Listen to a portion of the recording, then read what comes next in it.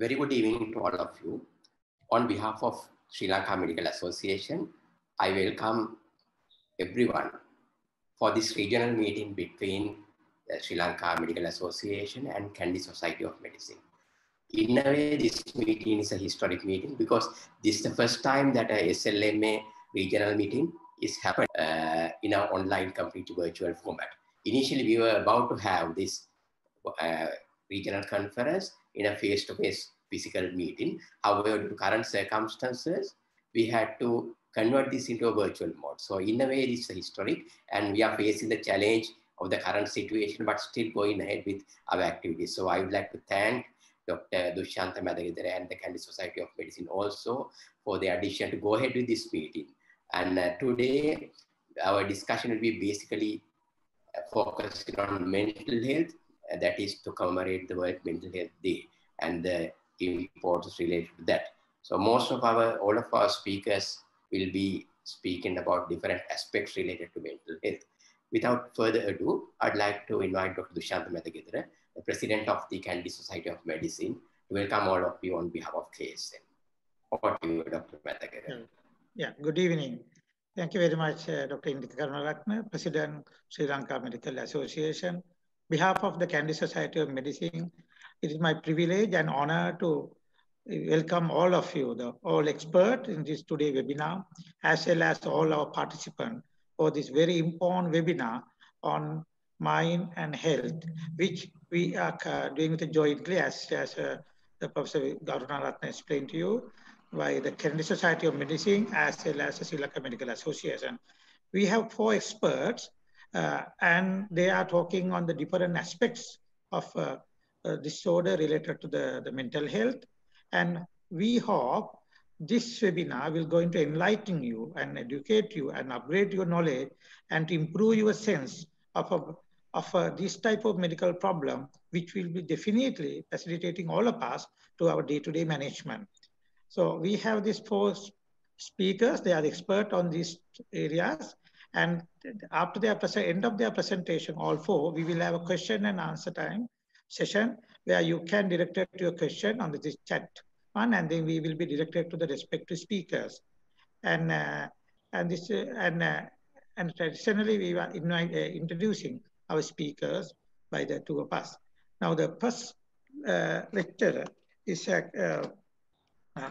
it is my pleasure to introduce Professor Thilini Rajapaksha. She is a professor in Psychiatry, Department of Psychiatry, and the Faculty of Medicine, University of Peradeniya. Thilini obtained her MD Medicine from the Postgraduate Institute of Medicine, Colombo, University of Colombo, and the PhD in the National University of Australia, from Australia. And she is attached to the department and has a research interest on many, and out of which the most important, she has a research interest on suicide in Sri Lanka, depression, and the self-poisoning. And she is going to talk to us on suicide and self-harm in Sri Lanka. Can it be prevented? Yes, now I invite Thilini to present her presentation. Thilini, to you. Thank you, sir. Thank you for this opportunity and for that kind introduction. I will start by sharing my slides, if that's okay. So this is my topic for the next 10 or 15 minutes, suicide and self-harm in Sri Lanka. And before we go to whether it can be prevented, I thought I would start with giving a little background about suicide in Sri Lanka. And this slide shows you how the rates of suicide have changed in Sri Lanka over the past decades. And as you can see, we used to have a relatively low rate of suicide, but in the mid-70s, going up to the mid-90s, we saw a rapid increase in suicide rates in Sri Lanka to a peak in 1995. In 95, we had the 2nd highest rate of suicide in the world of 47 per 100,000. And most of this was young men dying due to ingestion of very toxic pesticides. And this obviously at that time led to a lot of concern. And one important measure taken at that time by the government at a national level was restriction of access to pesticides, which is really, in terms of suicide prevention, it's about restricting the method of suicide. And did this work for Sri Lanka? Well, as you can see, after 95, our rates of completed suicides have gradually fallen. And this is in large part due to the restriction of access to pesticides. And this graph will show you how the various methods of suicides have changed in Sri Lanka over the past decades. So if you look at this red line, that's pesticide poisoning. It has fallen dramatically. This shows you the numbers dying by hanging.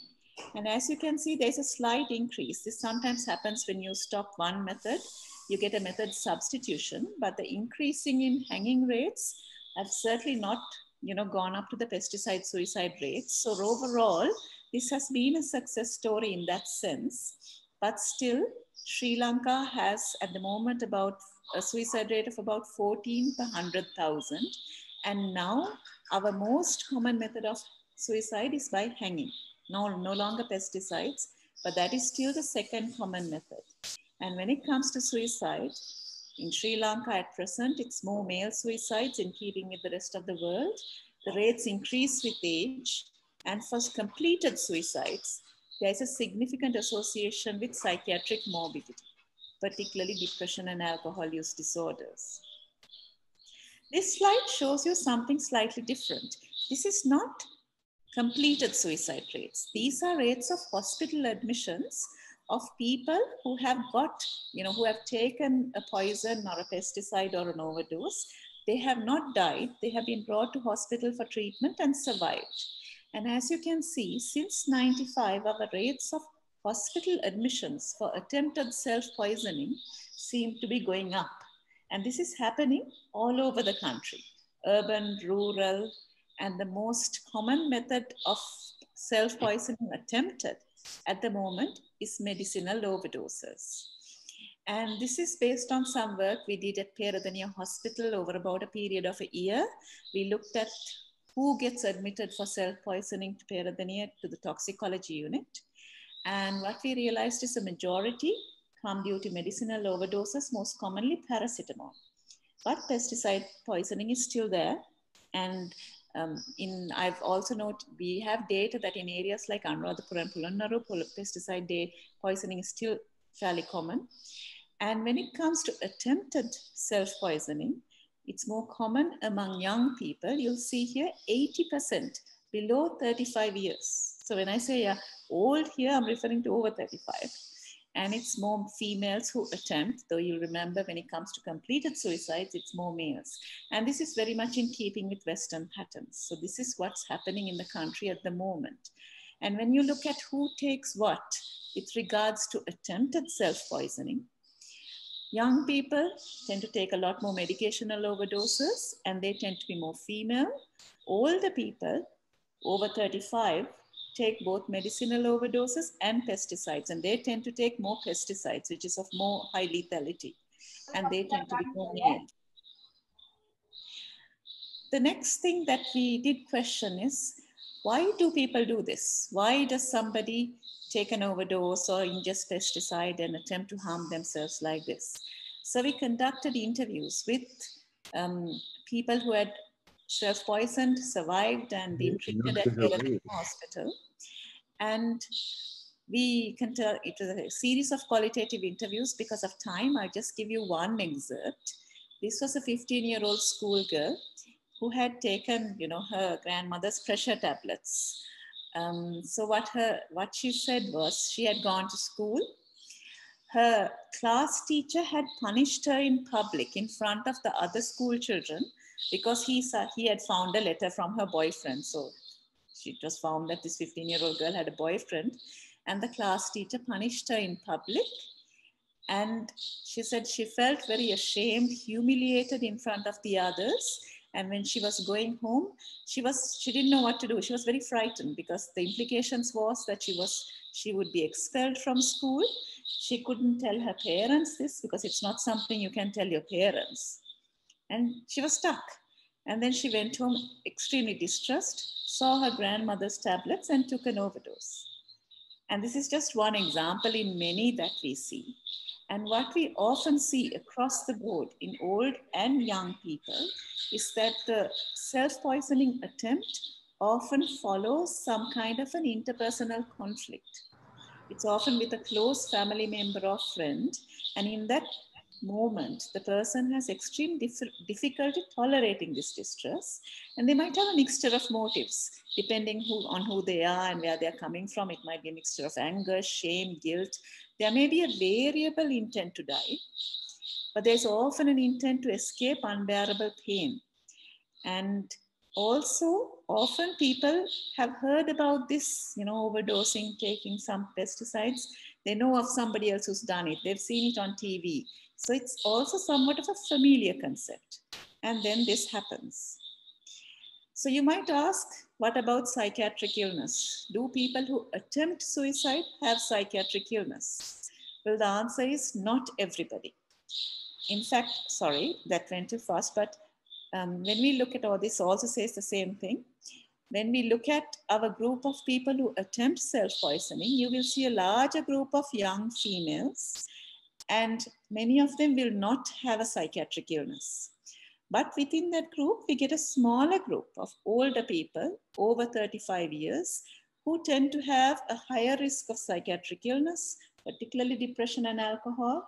They might be more likely to take pesticides, and they might be more likely to be males, and they are at higher risk of repetition. But a majority would be young and have a less psychiatric morbidity. And across the board, it's often an acute conflict or acute stressor that triggers this. And there's a lot of distress associated with the attempt.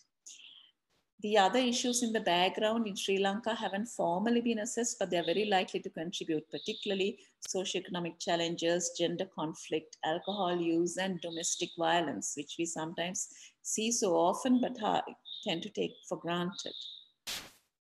So then, if this is the situation in Sri Lanka, can we do anything to prevent this? Can suicide and self-harm be minimized or even stopped? Well, wherever you go in the world, it is a very challenging problem. And evidence from all over the world suggests there's no one magic solution.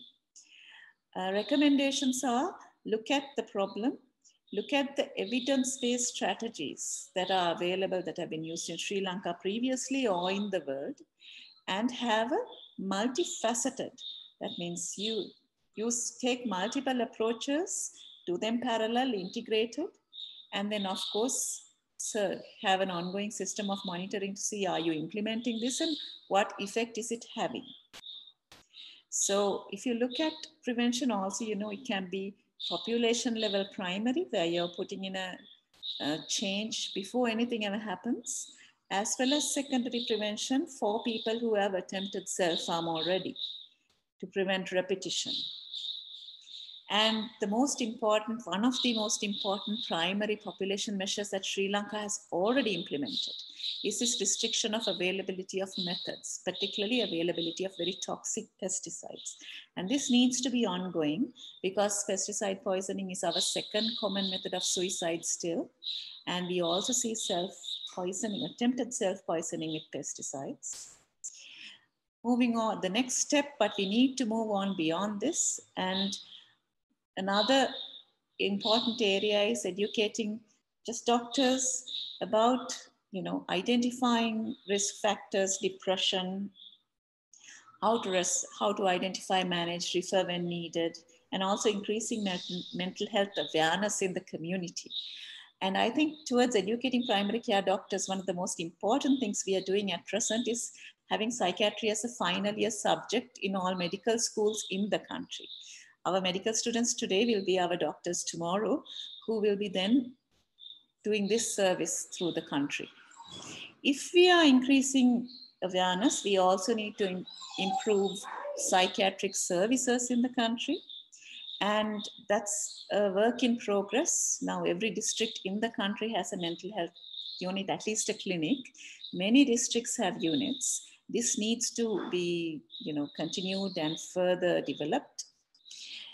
There are many also other factors contributing to suicide and self-harm which go beyond the purview of health, which include factors such as socioeconomic issues, gender conflict, domestic violence, and these are also factors that actually need to be addressed, and particularly substance alcohol use disorders.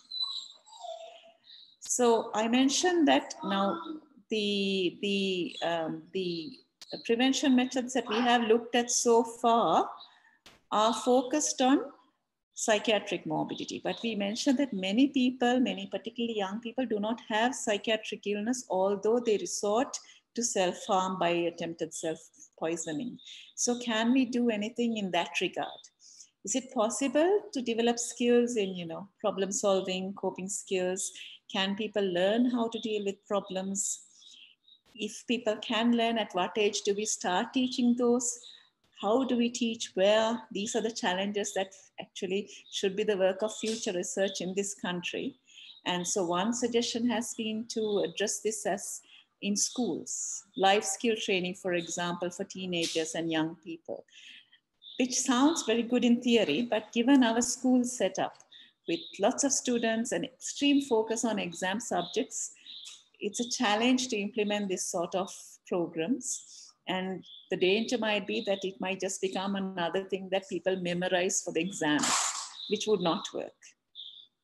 And I also think it's important to work with teachers and parents, because this is just not the fault of young people. In fact, it's, as I gave in my example, it's almost like a generation gap that happens, and conflict happens particularly between teenagers and parents, which results in this kind of behaviors. I put this in because while we are teaching young people strategies to deal with problems without self-poisoning, we should be very careful not to glamorize self-poisoning. So we do not go in and tell students in a school, if you have a fight with your boyfriend or girlfriend, don't take poison, that's bad. Because then they are thinking, if I have a problem, that's an interesting thing I can do. So if we are doing programs like this, we do not need to mention self-harm at all. It's more a focus on dealing with interpersonal issues, problems, that kind of approach. This I also need to mention. Media reporting is also a very important part of prevention of suicide and self-harm. If media glamorizes a suicide, what is well known is you can get an increase of copycat suicides in the subsequent weeks and months. And remember, it's not just newspapers. Think about social media, TV, teledramas. I mean, the next time you watch teledramas, watch out for when the glamorous heroine takes an overdose. Are we teaching our young people this is the way to respond? Because that is inadvertent glamorization. Secondary prevention is the focus on identifying and helping those who have already self-harmed, treating psychiatric illness and support as needed. So to conclude, suicide and self-harm is a significant public health problem which needs to be an ongoing focus in Sri Lanka. What we do recommend and what is recommended and what I would suggest is a national level coordinated program. So rather than isolated programs, a national level coordinated program, we have so many other coordinated programs, dengue prevention program, for example. Perhaps this too needs a national level program based on the best available evidence. Develop your strategies and then have a surveillance as to how it is getting implemented and also what effect it has. And I must conclude by mentioning this, that the Sri Lanka Medical Association has started or established the Expert Committee for Suicide Prevention about a year ago under the patronage of Professor Samutra Katrayarachi.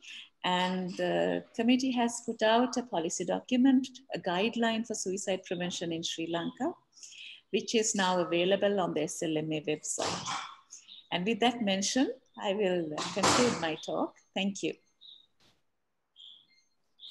I will stop screen sharing. Thank you for that very enlightening presentation and shedding light on a very important topic. And we'll take questions once all the presentations are over. Next, I would like to invite our next presenter, that's Dr. Chathurie Suraweera. Chathurie is a senior lecturer in psychiatry from the Faculty of Medicine, University of Colombo. She works as a consultant psychiatrist as well, and also a convener in the Mental Health Committee or the Expert Committee of Sri Lanka Medical Association. And she would be talking about a very timely topic that's about novel psychoactive substances and the challenge for joyful living. Over to you, Dr. Chathurie. Thank you very much. And good evening to you all. I hope everybody can hear me. Clear. Right. So my topic for today is a challenge for joyful living, novel psychoactive substances.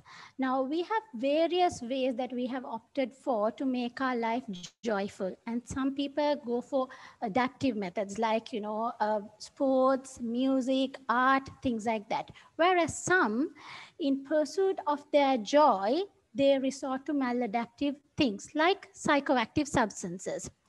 Then let's see how does this novel psychoactive substances or psychoactive substances may change their lives from joyful living to a challenging living. Psychoactive substances are chemicals when taken in or administered into one system which have an impact on the mental processes or the effect.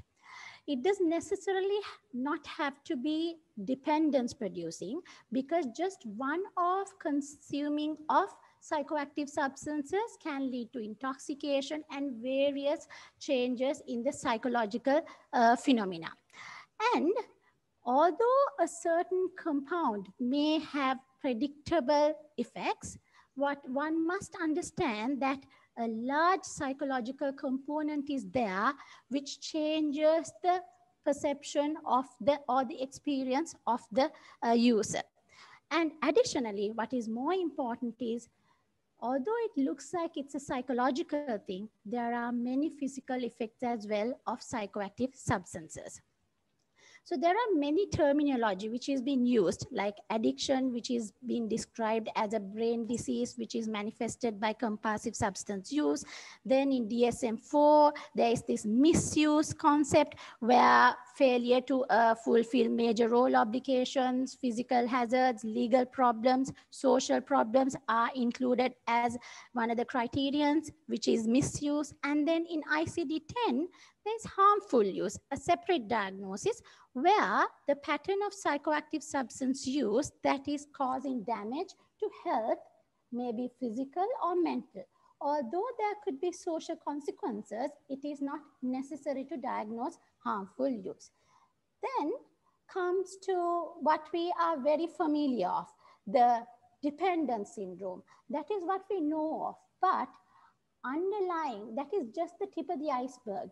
So in dependence syndrome, in the ICD-10, there are 6 criteria, out of which 3 are okay to diagnose dependence syndrome. And in DSM-5, there is this entity called substance use disorders. So at least 2 of the following which I have mentioned here is adequate to diagnose substance use disorder. The common psychoactive substances that we have all come across and that we do all come across routinely is alcohol, benzodiazepine, cannabis, nicotine, which I have mentioned here. So we know what happens with those. I mean, we are familiar up to an extent. But my talk is going to be mainly focused on the novel psychoactive substances and also a bit about amphetamines, the cocaines, which we are seeing commonly now. So apart from those that I mentioned, there are the opiates, the codeine, methadone, diamorphine, which is commonly known as heroin, and morphine, the stimulants, amphetamines, MDMA, methamphetamines, cocaine, and hallucinogens, PCB, LSD. These are the ones that we commonly come across. And mind the, I have mentioned here the half-lives. Like for example, morphine, it's 48 hours. Diamorphine, 6 hours. I have mentioned them for a reason. I'll be talking about it later on. Right, so just looking at the trends, before the 2000, as I said, it's alcohol, opiates, cannabis, and nicotine. But then by the time we came to 2000, what was there initially in the West has come to Sri Lanka as well. So we started seeing patients with amphetamines, MDMA, LSD, methamphetamines, and so on. And then now coming to 2020, we have the novel psychoactive substances coming to Sri Lanka as well. So Sri Lanka is no different. It's just a matter of what time we are experiencing that particular problem. Right, so what are psychoactive substances which are novel? I would be using the term NPS. NPSs are compounds designed to mimic existing established recreational drugs. They've been created to mimic the existing structure. And by definition, it's substance of abuse, either in a pure form or a preparation that are not listed under the existing conventions. So they can't monitor. It's difficult to monitor these. And also, I would tell you why it's difficult to monitor later on. It's a global phenomenon. Now about 120 countries reporting NPSs. Majority are stimulants followed by synthetic cannabinoid receptor agonists and hallucinogens and synthetic opiates. By December 2019, more than 950 substances were reported, and they are being manufactured at a rate of one per week. And by the time it comes to the market and going into the monitoring systems, another several have come into the market. So that's why monitoring is very, very difficult with regards to NPSs. And they are sold via internet, smart shops, head shops, and street level drug traffickers, even in Sri Lanka. If you Google, you can find where you can find those drugs in Sri Lanka as well. So it is available. It's not, it's hidden, but then it's available. The challenge is there for us. So just to give an example as to what these NPSs are, now here I am showing you the molecule of amphetamines. So there is the CH3 group and there is the NH2 group.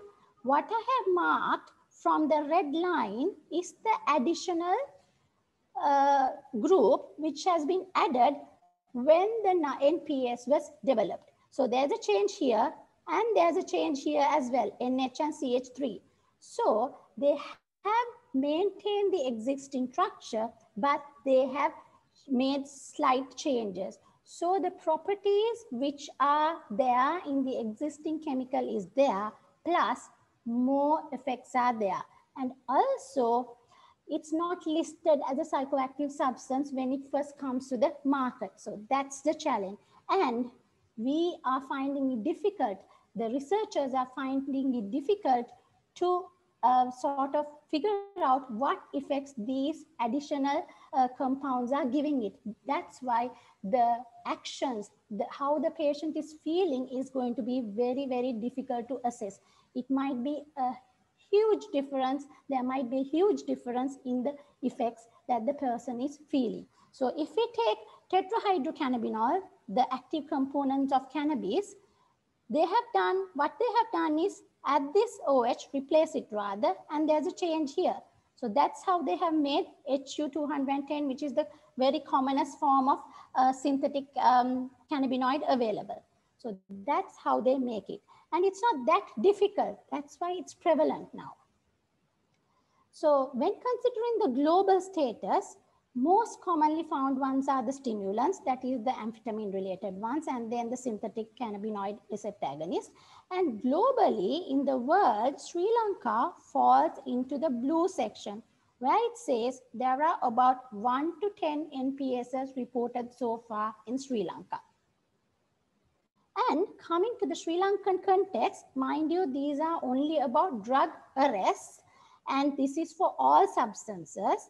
So it is commonly seen in the Western province, Southern province, and Northwestern provinces.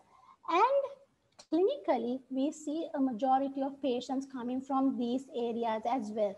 Perhaps because of the tourism and the way of living, the clubs and everything. So we see these patients coming in from these areas more. And when we take the figures for 2019, not only the cannabis, heroin, which are the ones, conventional ones which we are seeing, methamphetamine is reported, and you have heard, like, you know, there are news reports of methamphetamine being found and amphetamine being found, cocaine being found. So it's freely available now. And cocaine is also there. And now the psychotropic substances, which mostly consist of NPSs, are available. So when we're talking about NPSs, I would be discussing about the main categories as well. These are the 4 main categories: the stimulant NPSs, which are structurally related to MDMA, amphetamines, and cocaine; the cannabinoids, which are widely used, it's established as a recreational drug, which has created a controversy in Sri Lanka; and hallucinogen NPSs. There are 2 subcategories: the dissociatives and the psychedelics, with the dissociatives being the harmful, having most of the harmful side effects, and the depressants NBSs, which is the benzodiazepines and the opiates. So moving on to stimulants, up until about 2000, cocaine, coca leaf, these are the ones that we came across. But by the time we come to 2020, by about 2000, there was cocaine, amphetamines, methamphetamines. Now the NPS has been added to it. Usually, amphetamines creates a sense of euphoria, over-talkativeness, basically a manic-like picture where you feel very happy and enjoyable. And there are the sympathomimetic actions, so activation of the sympathetic system. And in large doses, the detrimental effects, the arrhythmias, hypertension, cerebrovascular accidents. So those are the physical effects which can happen even with just one-off use. And the neurological conditions, confusion, seizures, delirium, encephalitis, particularly toxic type, and the long-term side effects are going to be there. So those are the effects of amphetamines, and these are the amphetamines that you come across, even available in Sri Lanka. So when it comes to stimulants, NPSs, usually it involves serotonin, dopamine, and noradrenaline, just like in the amphetamines. And what is more important is what is the content. So the dopamine activation is going to lead to a manic-like picture, whereas if there are more serotonin-like effects, then it's going to create empathy, more emotional openness, and so on. So basically, the features are similar to amphetamines per se. A little bit about synthetic cathinones, because this is the important stimulant NPS that we see. So methylone and the methadone are the ones which are commonly available, some of which have been found in Sri Lanka as well. Moving on to cannabinoids, which is a very much talked topic. 9-tetrahydrocannabinol is the active form which creates psychotic symptoms, negative symptoms, and the mood symptoms, whereas cannabidiol is the one which is assumed to have antipsychotic effects and which is said to have some medicinal effects. So the proportion of these two is going to make the net effect, whether a patient is going to be psychotic or not. So what happens, what has happened to the cannabinoids?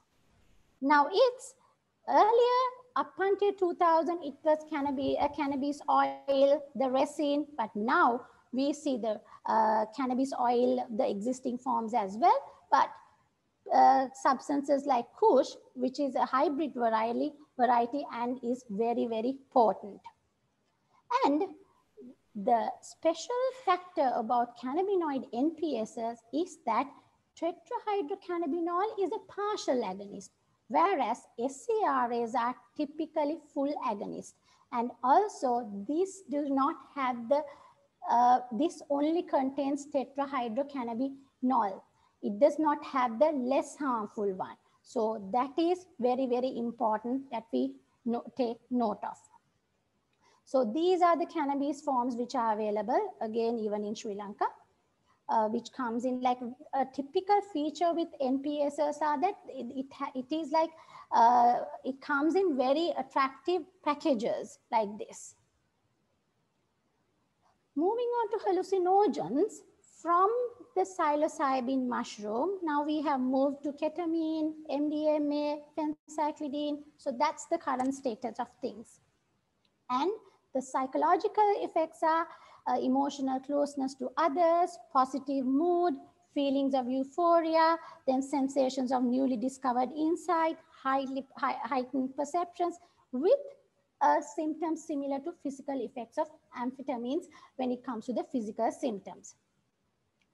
As I mentioned earlier, dissociatives are the ones which are having most harmful effects. And apart from that, as I said, physical symptoms are there, which we have to take note of.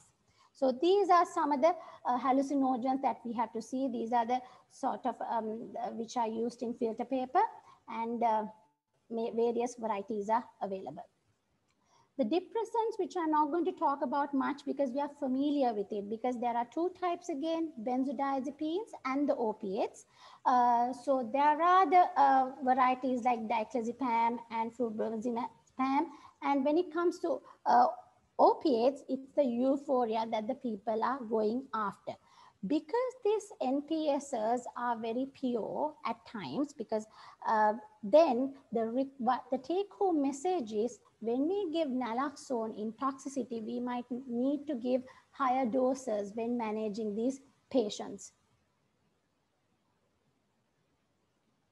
So opiates, there is a dramatic difference, because like initially quite a few number, morphine, pethidine, but now all these substances are there. And like new substances like carfentanil, 10,000 times more potent than morphine.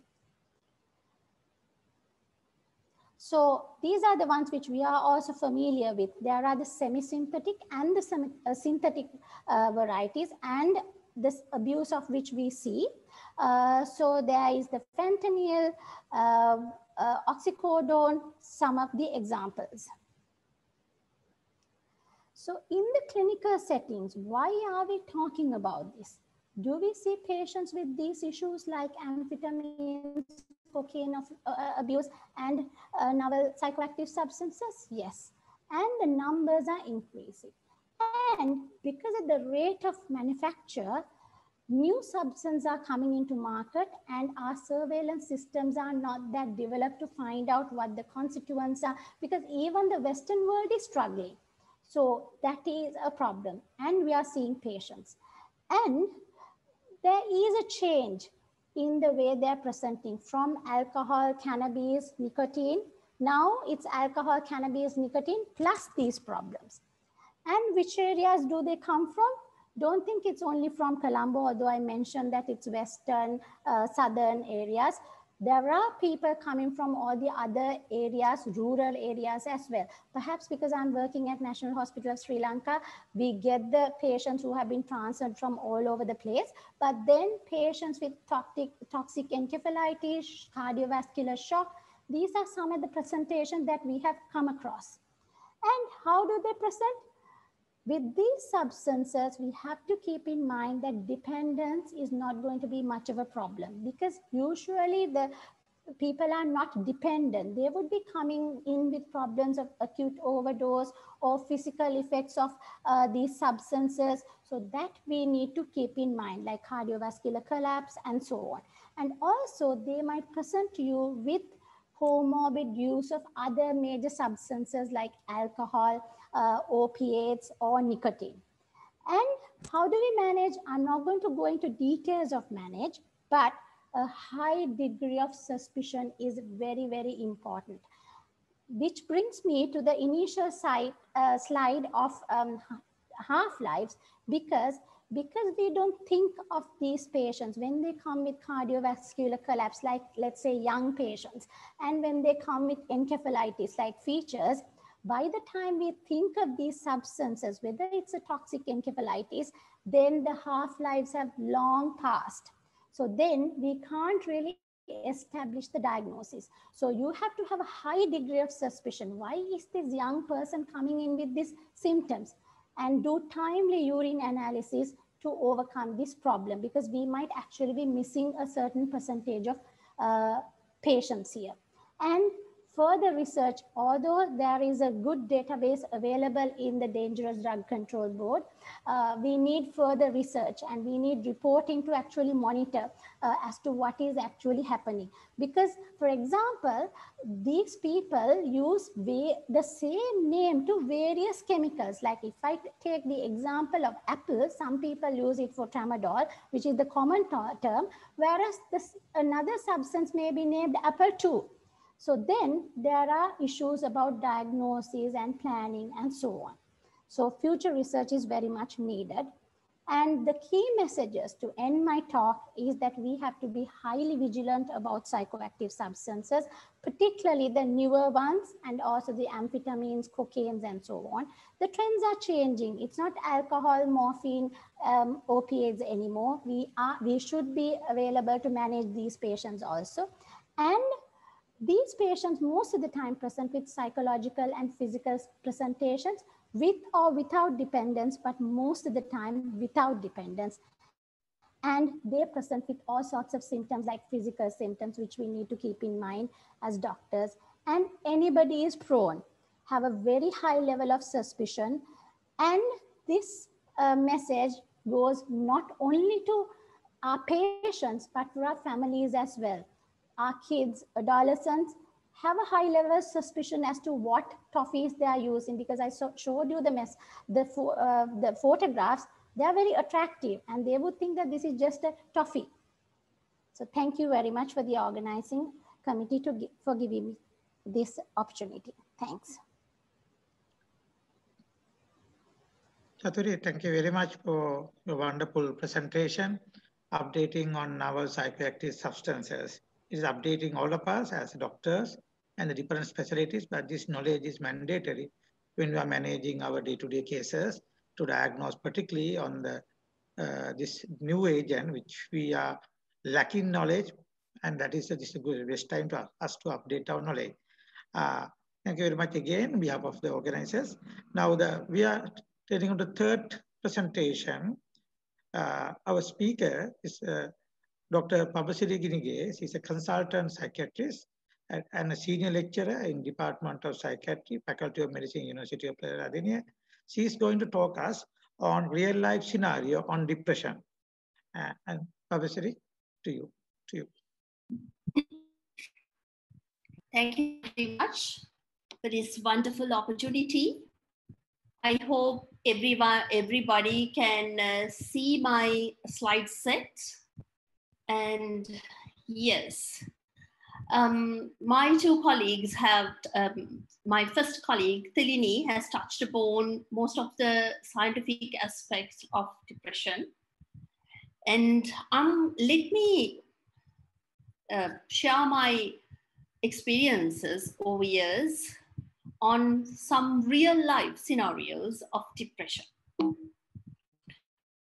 Now, I will give you the story of Aparna very briefly. She's a 30-year-old single executive at a private company from Malabar. And she presented to me a few weeks ago, feeling extremely low, tired, and feeling useless for the past past 6 months. She questioned her self-value. She felt miserable and tired. She was finding it very difficult to work. She could not concentrate on her studies. She was reading for her MPhil and felt life is too much to bear, and often wondered why she was born in the first place. Now, when we went into details of her history, I found out that she has been going out with a guy, dating a guy for nearly 3 years, and she had to stop the relationship because she found him very selfish, self-centered, and not caring about her emotions and needs. I don't know how many females in the audience feel that way about the partner, but this is not a feminist talk, just be with me. So she claimed that she felt constantly worried when she was having the relationship. Mind you, she was constantly worried when she was having the relationship too. And actually they were going to get married, and both families were very happy and approved of the relationship. And they were very happy finally that she's getting settled at 30. And now everybody seems to blame her for stopping the relationship, being called off before the wedding, right? So this is one case. And let me take you through to another case where a little boy, Alok, of 10 years, he's from Kandy. And he came with this very interesting presentation.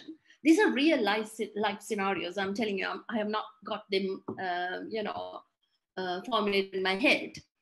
He came with a complaint. The family was complaining. This guy is setting fire to the house, and like almost the full house was like kind of burned down, according to the family. Two adult cousins, were very angry and loud who accompanied the kid. And they were accusing him for the extreme bad behavior. Hari naughty, this guy is very naughty, the cousins were telling.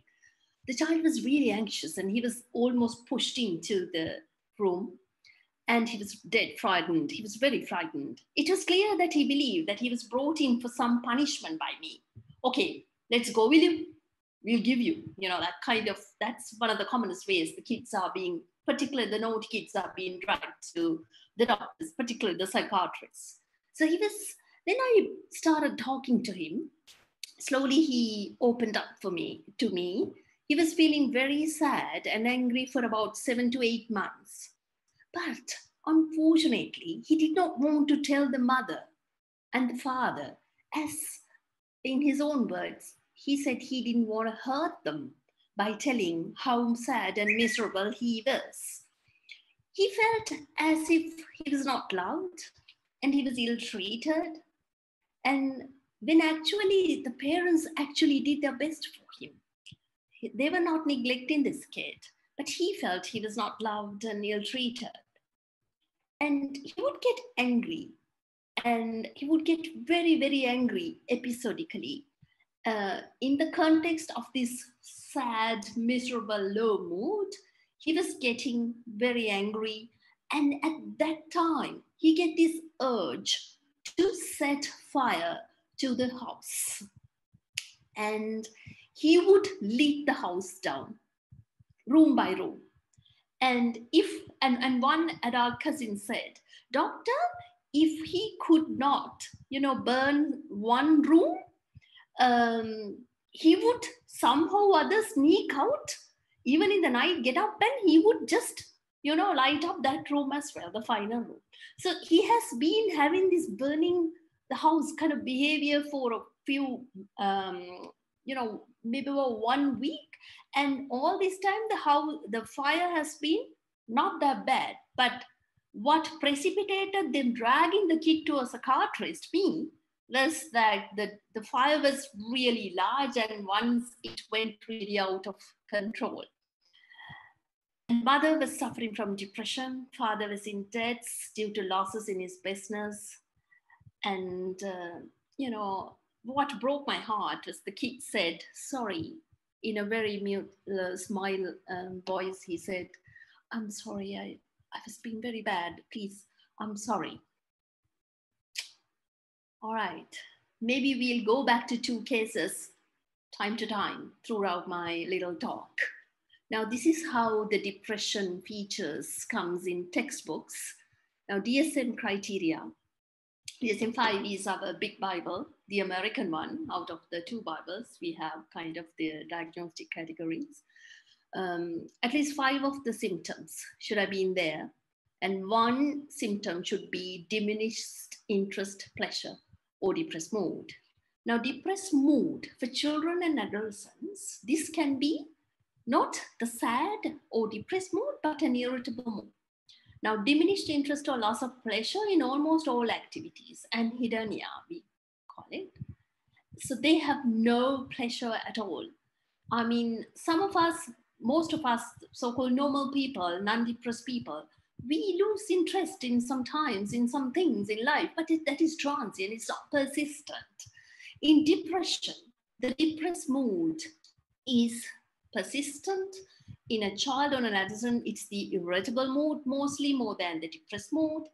And the diminished interest or the loss of pleasure is also pervasive almost all the time, almost all the throughout activities. Having said that, clinically speaking, sometimes depressed people would light up a little bit, would try their best to be engaging and happy, but that doesn't last long. It just goes back to this depressed mood and diminished interest. And there could be weight changes and changes in appetite, and sleep is disturbed, either too much sleep or not enough sleep. And some of the depressed people could be agitated, psychomotor, or retarded. And some could be having loss of energy. Now, this loss of energy is, or not enough, not feeling adequately energetic is a huge problem in depression. And that's one of the commonest features. No energy in my body, doctor, to do anything. And some feel very worthless, and diminished ability to think or concentrate, indecisiveness. Particularly, you remember in the case of Aparna, she had this feeling of worthlessness, self-doubt, what's the point of living kind of feelings. And she couldn't read for her MPhil. She said she couldn't concentrate, she can't pay attention. And very common, I think most of the medical fraternity knows that, depressed people talk about death, recurrent suicidal ideation without a specific plan or even suicidal attempt or a specific plan for committing suicide. They are very much associated with depression. So these are the textbook clinical features. And it is important that, as I said, most of us, when we run through our lives, we feel those symptoms. If I ask you to zoom hands up, raise your hand through Zoom, if you have never felt, this life is so tiring, I wish I can take a break, wish I'm better off, that kind of feelings, we normal people get that. But then, the symptoms should cause significant distress or impairment in functioning. That's a must for us to go and diagnose this clinical disorder of depression. Okay? When we say depression can be a clinical disorder, and depression comes in as a symptom as well. In any illness, say diabetes, hypertension, this depressed mood can be there as a single symptom. But what we are talking about today is the clinical disorder of depression, where the neurobiological changes, the chemical changes in the brain, the neurocircuitry changes, and the genetically determined and psychosocially determined neurobiological, biopsychosocial depressive disorder I'm talking about. Okay, and so for us to diagnose, the symptoms I have just described should cause significant distress or impairment in functioning. The symptoms cannot be attributable to any other cause, like what my good friend and colleague said about drugs, the substances of abuse. or a medication. You know, most of you all are physicians and surgeons, and you guys give medicine like antihypertensives, ischemic heart disease. Most of your medications causes depression in our patients. So this clinical disorder of depression could be due to those medications or any other psychiatric conditions like schizophrenia or mania or any other schizophrenia or schizoaffective disorder, any other thing. We are talking about the depression. Depressive disorders can be rated as mild, moderate, or severe. And mind you, the junior doctors and my friends, mild depressions usually do not come to you and me. We brush past them in our corridors. We brush past them in the supermarkets, in the roads. It's usually the moderate or severe depressive people that come to us, the doctors. And the disorder can be complicated if depression is occurring with psychotic features. There are special psychotic features that these depressive people can have.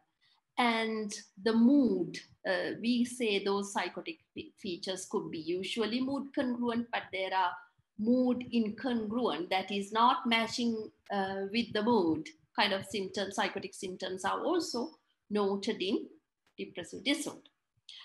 Now it's important for us to know everybody depressed, you know, you may think, some of you may think at least, you know, depression means, you know, looking miserable, vertical furrows and, you know, corners of the mouth downward. That's what the typical textbook descriptions of the appearance and behavior of depression says. And most of our medical students, they talk about the appearance and behavior of the depressed people with those classic physical features.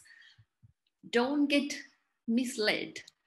Depression can be, you know, presenting with different ways. And in males, my male colleagues and friends in the audience, males, if you get depressed, you may come up with not low mood, but angry mood or irritable mood. And depressed males may be masking their depression by abusing substances of abuse. We usually say, you know, a male depression will be drowned in alcohol, which is very much seen in the clinical practice, and it's in the books too. And male depression can present to us with sexual problems, erectile dysfunction, you know, lack of sexual desire. And depressed males can be involved in extramarital relationships also. Not all the men who are involved in extramarital relationships are depressed. Don't go with that. Could be a very good excuse. And I'm saying, you know, people, when they are so miserable and low, they tend to, you know, have self-medication, some therapy. So substances, alcohol, cannabis, even heroin, that could drive some of the male depressions to those substances. And cognitive features of depression, forgetfulness, I can't concentrate. I find it very difficult to keep things in mind. Those are the symptoms. And females, they can present with textbook classic features, but these are some of the more or less similar to males. They also can get irritable, but their anger usually leads to very physical violence and all that, unlike in the case of males. But they neglect self, they neglect household, the children are not fed, the female is not cooking proper meals for the family and not interested in sex, and again, forgetfulness and lack of concentration. And children, like our guy, our Alok, he was brought because he was naughty. When you went and worked with him, it was found that he was having very miserable, low mood. He was suicidal. He has actually gone to his balcony and tried to jump off the balcony several times because he thought he's such a bad boy. He can't help burning the house. And he was being yelled at and even beaten by some of the adults. And he was feeling sorry for the mother. And don't forget, Alok's mom was depressed, is depressed. So there's the genetic component in Alok's body, brain, when he was born to this world, because there's a genetic predisposition. And father losing the business in the field, in Corona and all those things. So he has those psychosocial stressors, and father's loss is one major fact in Alok's life. Maternal depression. So those things act in our Alok being very depressed. So poor school's performance is one major presenting problem. Adolescents also get into substance abuse and disobedience, defiance, and reckless sexual behavior. Some adolescent girls, they move from boyfriend to boyfriend in when they're depressed sometimes. They're not being naughty, but they are seeking some help, some love, some way to get out of their miserable moods. And elderly people will be showing these features. And peripartum women, it's a bit of a tough, challenging area to diagnose depression in a peripartum woman, because their pregnancy symptoms could be clashing with the depressive symptoms, aches, pains, back pain, leg pain, heartburns. Those could be the somatic problems, will be a feature of depression. And elderly people, they will be sulky and withdrawn, and they would say, enough living, I'm a burden to my children. And when senior citizens feel that way, it's natural for some of the senior citizens to feel that way, but we have to explore and see whether these are symptoms of depression. There are lots of myths about depression. It's all in your head. It's only brought on by a stressful event. No, there are people who has no problems whatsoever, that they live an envious life to most of us, but they could be depressed. And it is developed only in low socio-economical settings. Wrong. It could develop in anybody, but yes, low socio-economical setting problems can precipitate depression, not cause most of the time. And it's all in your head is a very common trans-cultural, trans-country, trans-setting myth by mostly non-psychiatry professionals even in them. They think, it's all in your head. You try to get your act together and get out of it. It's not that easy. It's an illness. It's a disorder. Like diabetes mellitus is an illness. Depression is also an illness, a depressive disorder I'm talking about. And most of the people think antidepressants are addictive. No. Some of the antidepressants may gives rise to discontinuation syndrome. However, they are not addictive. It is, and some think if you are strong enough, only weak-minded people get depressed. If you're strong enough, you can beat the depression. I wish.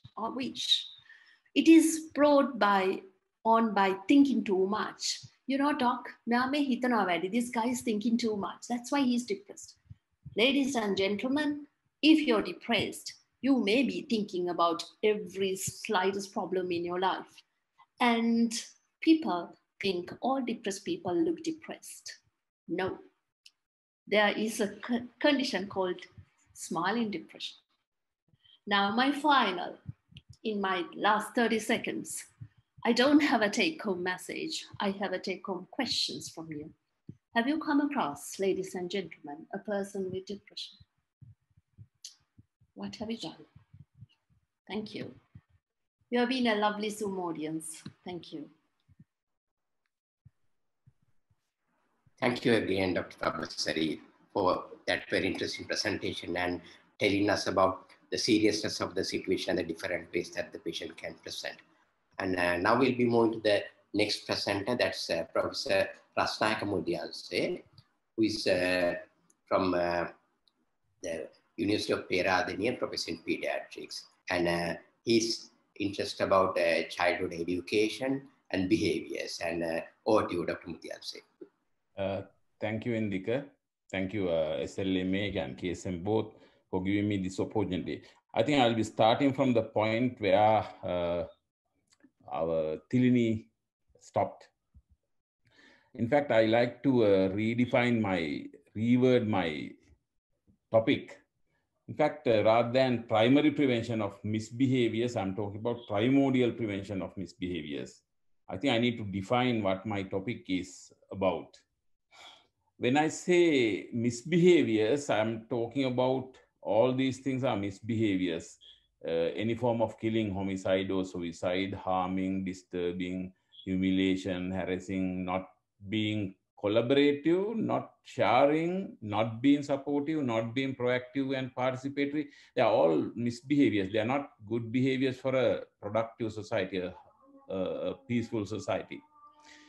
When I say primordial prevention, is not just putting them in prison or gallows or rehabilitation, creating a safe environment, not preventing by displaying consequences. They are not primordial. Primordial prevention is more of wisdom of not harming, inculcating the wisdom of social responsibility, inculcating the capacity of empathy and sensitivity, and creating advocates and champions of peace and harmony. So that's the type of thinking that I have. I will explain.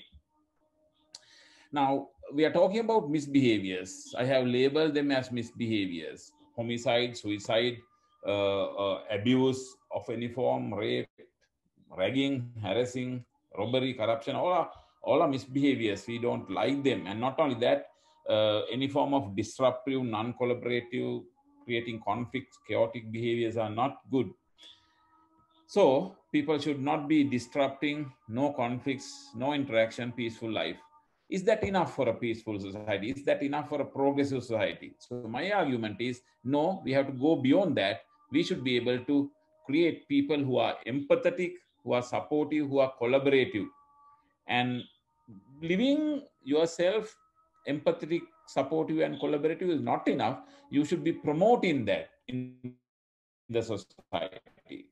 This type of behavior you should appreciate, you should support, and you should collaborate among others. And then we should be champions and advocates of empathy, peace, harmony, and collaboration. So that is what is important. So that's why Albert Einstein says the world will not be destroyed by those who are doing evil, but by those who watch them without doing anything. Now, if you look at these bad behaviors that I listed, we try to prevent them by punishments, harsh punishments. I am not saying that they are useless, but that alone is not sufficient, at least let me say that. And then we having police and CCTV camera and sort of lectures telling them these are the rules and regulations may not be good enough. And then even trying to motivate them by rituals and things like that may not be enough.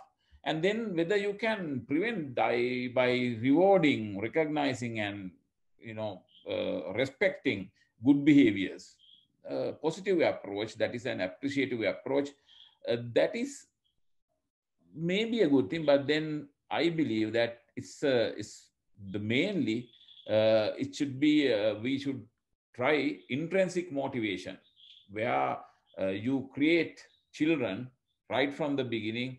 It's in the child rearing practices in the education system to develop them into a good citizens. Now, our motivation is important, the intrinsic motivation. Not that extrinsic motivation is not useful. Intrinsic motivation is very important. It can be positive intrinsic motivation by reflective learning, or it can be negative by getting them to reflect on regretting and apprehension. But extrinsic motivation, reward and praising may be useful, but punishment and criticism, they are useful. But what I'm trying to say is we need to focus on more of intrinsic positive motivation.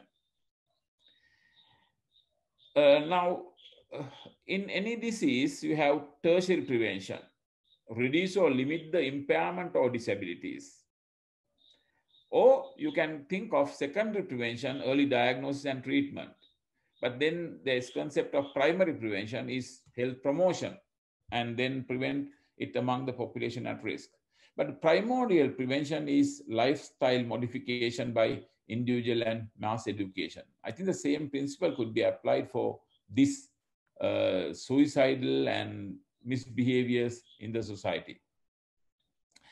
That's why Nelson Mandela says that education is the most powerful weapon which can use to change the world. Now, if you look at the definition of health, now WHO earlier definition says that health is not merely absence of diseases, but also physical, mental, psychosocial well-being. But this definition has gone beyond that. Health is a lifelong process of progressing towards the best possible. It's a lifelong process of progressing. Physical, intellectual, emotional, social, spiritual, and environmental well-being. Now that's important. Now we need to think of our physical, intellectual, emotional, social, spiritual, as well as environmental well-being. It's not only as individuals, but also as a society, a member of the society. We need to progress our health, not only as a single individual, but also as a society, as a community.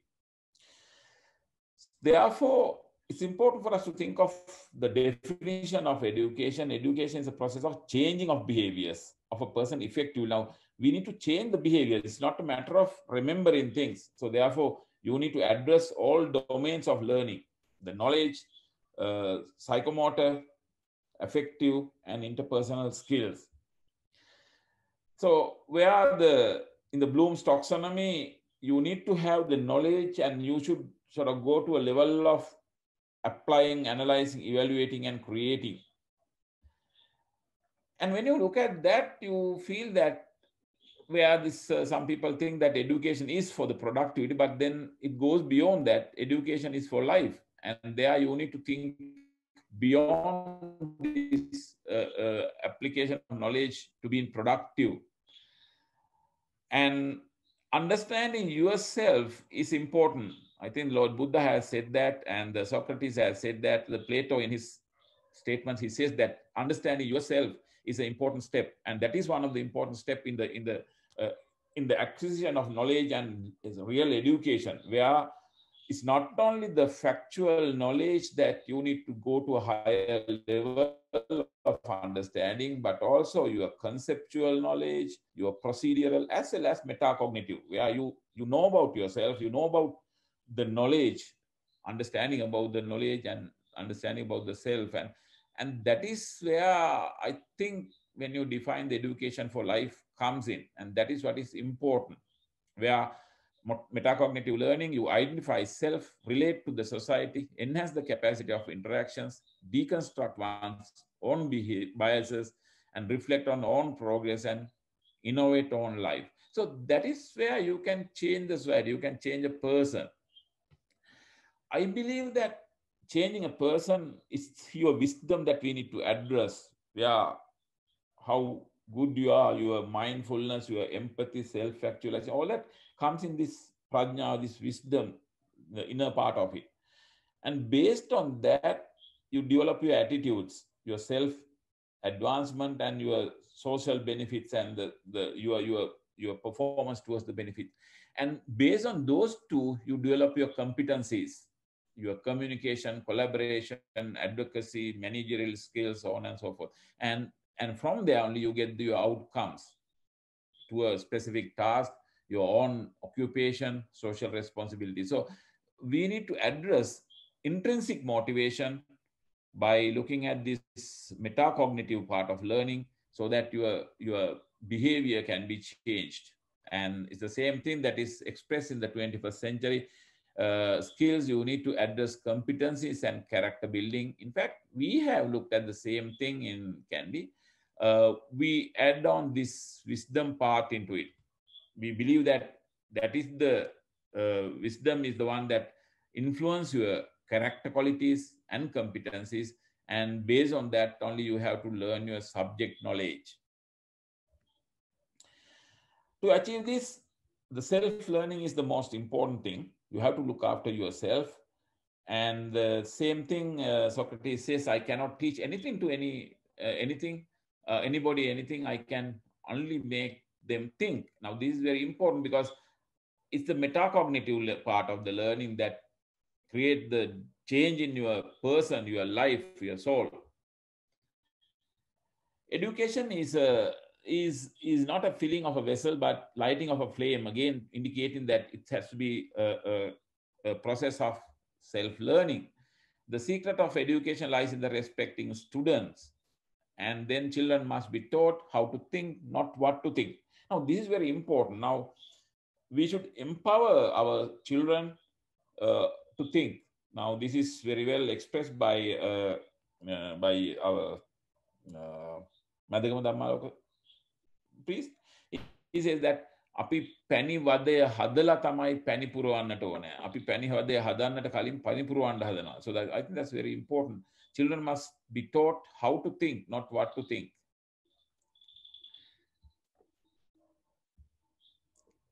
So therefore, experiential learning is very important if you are really thinking of changing life. So as Thilini mentioned, it's not a matter of giving more knowledge for them to study, but getting them to practice and getting them to think of what it is. Now, most of the problems that we see in the society is lack of empathy. Karunathilake. Empathy is a non-spontaneous, intellectual, advanced, effortful appraisal and understanding and altruistic cognitive behavior.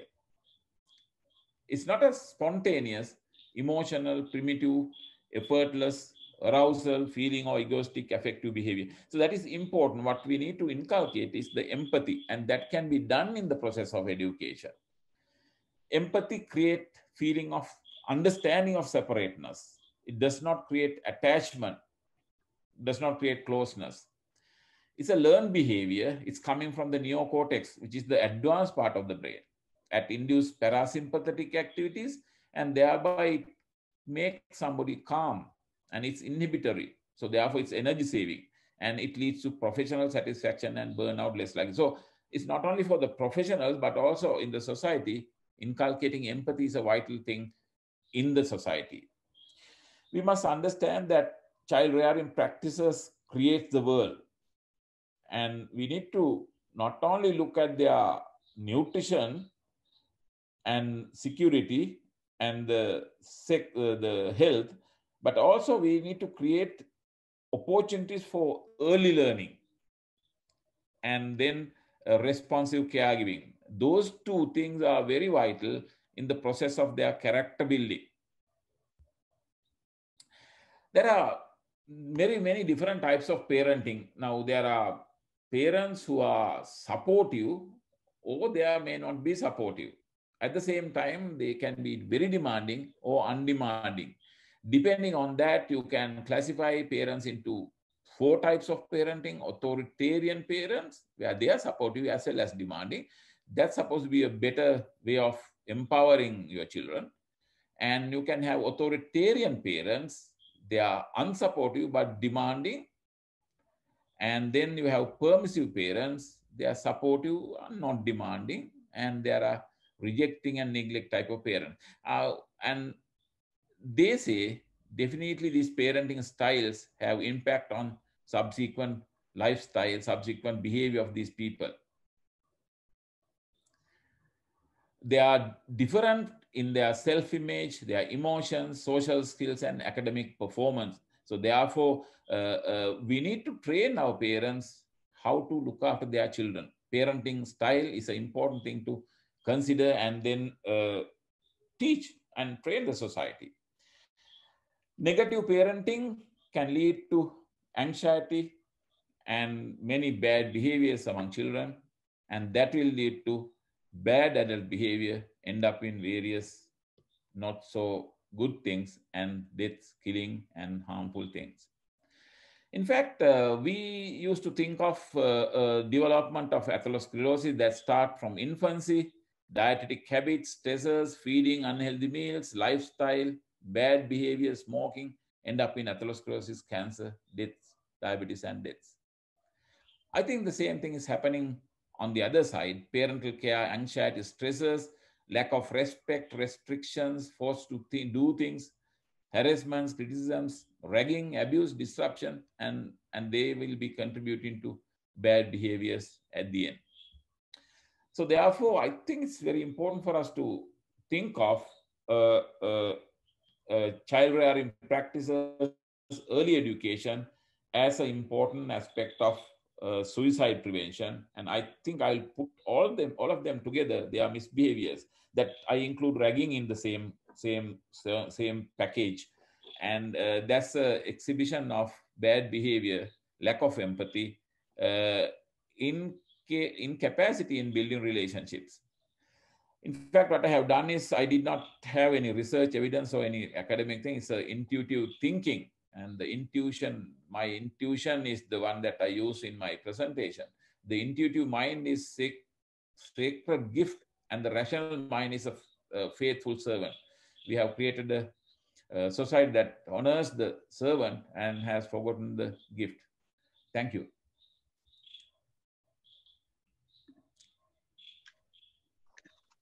Professor Mudiyanse, congratulating a wonderful presentation. It will be, I think, helpful to all of us, and being a parents and the teachers, and in knowing the educations of the graduates. And I think that this will be enlightening all the teachers and everyone in the society. Congratulating again on behalf of the organizers. Now we have come to the end of all 4 presentation. Now our present session open for question and answer session. And we got some questions from our listeners, and I'm inviting Professor Karunathilake to direct the question, and then we will direct a question to each of you. Thank you, Dr. Madagedara, and thank you for all the presenters for very interesting and enlightening presentations. We have got a lot of questions from the chat and as messages also. Most of them have been actually attended to and replied by the speakers themselves. But maybe we can summarize some of them, and if the speakers need to add something, then they can do so. One common question was, during the COVID time period, was there an increase in the suicide rates? I have answered this question already, but maybe briefly for the benefit of everyone. We did look at this, at least not nationally yet, but we looked at it at Peradeniya. And during COVID, the hospital admissions for attempted self-harm declined. But obviously that also would have been influenced by other factors, such as, the lockdown itself, people cannot get to hospital. And there may have been other factors that also minimize self-harm, like they probably could access substances, even medications, more people at home. So I think what will be interesting to see is what happens to self-harm and suicide rates over the forthcoming months, when we see we might likely see the economic impact of COVID lockdowns and other stressors coming. And that's something that we are hoping to look at over the future months. And I may add, Indika. We see lots of anxiety and depression in children, adolescents, and even adults in relation to COVID, because the lockdown has a serious impact on mental health and increasing domestic violence that affects everybody in the household, and even substance abuse. So all those behaviors have increased in the past several months when Sri Lanka. I agree with we got another question directed to Chathurie. It says that with regard to psychoactive substances, do you believe that the illegality makes them more appealing? And are there any possibility to absolute banning and appropriate regulation to control these various psychiatric agents? Chathurie? Yes, I think these illegal substances, I mean, they should be controlled, because otherwise, I mean, there is no question about it, because if it is freely available, then that means free access to everybody. And also, particularly the youth, the adolescents, because of their impulsivity, because of the novelty-seeking nature, they are going to try it out. And that is not only going to be like that, it's not going to stop at that. Now, what has happened to alcohol and other substances? Like, it starts from at the level of big matches, and then they sort of go on abusing them and becoming dependent and all the consequences. So that's what is going to happen with all these substances as well. Because it's going to be really, really difficult if it is going to be like, something like if it falls into the same caliber of alcohol and so on, or cigarettes for that matter. And just to add, I mean, all these substances like cannabis have been shown to be the gateway for other substances, and ultimately they'll become multiple users. So, I mean, there's a very strong public health reason as well for this, because this is a starting point and the gateway, and move into others. And due to these reasons, SLMA has actually taken a very strong stance related to the cannabis and other substances. Yes, sir, exactly. Yeah, there is another question. It's related to as preventive action for suicide among young girls. Is it possible if research team create a kind of risk analysis using score and mathematical format? I think Thilini, the director question to Thilini. I saw that. I was actually answering the author, the question, which is an interesting question. Will benefit there if you can tell some information. It's an interesting question. We already have, well, there are already many tools to predict suicide risk, particularly in people who have already attempted suicide or who have a psychiatric illness. And they are reasonably accurate, though there's always a degree of variability. None of them are 100% correct. It is very difficult to predict self-harm behavior, I would imagine, in the community among, say, people who have never attempted, who have no psychiatric morbidity. Then it would be a difficult thing to predict and have. I'm not even sure whether we could ever have, so whether such a mathematical formula is possible reliably, I'm not sure. It's an interesting idea, but I would guess it would be very difficult to predict in somebody who's never attempted, who doesn't have a psychiatric illness, who's just a young person in the community. Dushantha? Yeah, yes, sir. Yeah. I'm sorry to interrupt. Yeah. But you can present, yeah. I suppose I'm medically qualified. Now, my question to you is, how can you get all this into the newspapers and into the public knowledge domain? Because lots of stuff you said is common sense, and I think most of the people in the country don't realize it. They know more about road accidents than what you said. So how can you use the newspapers, the press, the radio, use various tricks to get this kind of information out in public so that the public knowledge of it will have a beneficial effect on the illnesses themselves and the serious consequences? Social media, I don't know, but anyway, there we are. I'm going to stop talking now. Professor Mudiyanse, you may be able to answer?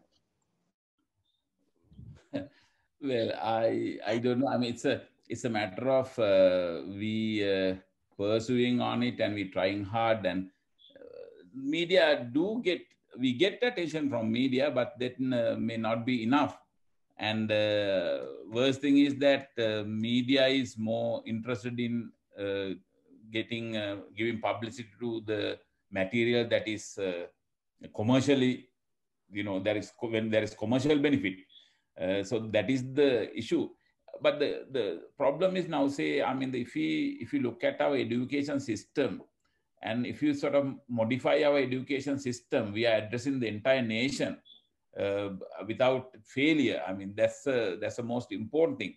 And unfortunately, our education system is not addressing the behavior change. Our education system totally relying on and trying to get people to cram and create competition and hating others. So I think that is where we have a big problem. And definitely, yes, media should play a role. Can you use the I better shut up now, but can you use the social media at all or do something? Because I think most of what you have said. Can I chip in here, sir? Hi, sir. Paba here. Nice. Yes, Paba. I can see Facebook is live streaming this at this very moment. Am I right, Indika and Dr. Madagedara? Professor Indika? Yeah, this is the live streaming the Facebook also. Yeah. I think the WhatsApp. Yes, very strong, sir. Social media is very strong. I think this message will go across to many communities. Social media probably it's a kind of double-edged sword. Like, I mean, at the moment, if you follow the social media discussion, it goes both ways. I mean, the one pathway, the amount of opinion related against use substance abuse. On the other hand, there's a fair amount of justification and very strong lobbying for substances as well. So it goes both ways. Sometimes it can be quite aggressive as well. Yeah, when this discussion is live streamed, Indika, when people watch this, then they can voice their concerns for or against. Then maybe the admin page, so whoever who's responsible can answer. If we have that kind of time and commitment, of course. Yeah, this actually live telecast on Facebook, actually, definitely then this message will come across the society.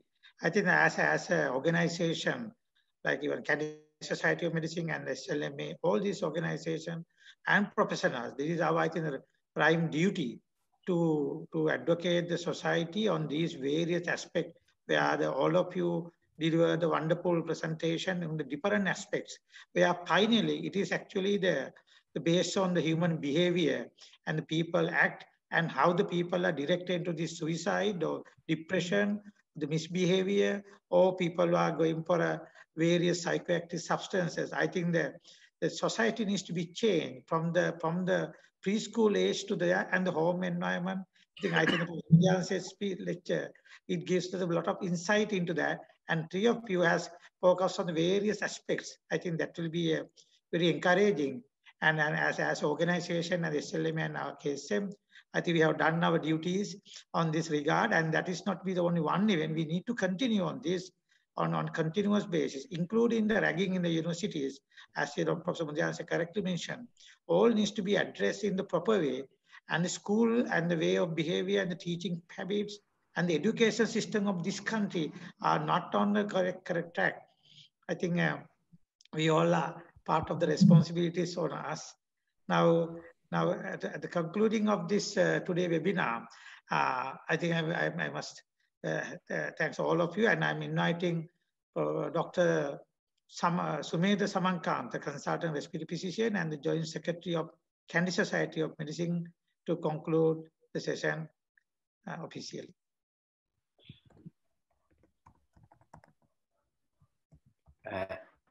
Maybe before Dr. Sumedha comes in, on behalf of SLMA, I would like to thank all the speakers and the Kandy Society of Medicine. It was a pity that we couldn't be in the beautiful city of Kandy today, but at the same time, it's an encouraging fact that we have decided to face this brave new world in this situation and adapt ourselves. So it's also kind of an example that we can face this kind of situation and still thrive. So thank you very much for all the speakers and presenters. Very good participation, very encouraging and very interactive as well. So I think we can move forward from this session and take heart from the success, and also follow up on the success of this program for the future programs and the future activities. Thank you so much. Thank you, everyone. Dr. Sumedha. Yes, sir. Thank you, sir. So we have come to a very interesting 2 hours. And as Secretary of the KSM, I would like to thank everybody who's involved. So first, I'd like to thank our speakers today, Professor Thilini Rajapaksha, Dr. Chathurie Suraweera, Dr. Pabasari Ginige, and Professor Rasnayake Mudiyanse for all your contributions. Thank you very much for the interesting, informative, and timely presentations. It was great to have you here. Your time is much appreciated. And I would like to thank our two presidents, President of the KSM, Dr. Dushantha Madagedara, and President of the SLMA, Professor Indika Karunathilake, for their support and also being our chairpersons today. And it was really encouraging to see that we had a lot of participants today, more than 150 in both the Facebook as well as the Zoom meeting. So it was very encouraging, and thank you all for your presence. And we would like to see you again in our future programs as well. Thank you. And then I would like to thank the two councils of the KSM and the SLMA and my fellow secretaries, Sajid and Sumitra, for their hard work in organizing this regional meeting. Also, I would like to thank Vihanga, our IT coordinator from SLMA, for the smooth functioning of the meeting without any technical glitches. So thank you very much, all of you, for being here and all the support. I think we can conclude the session now.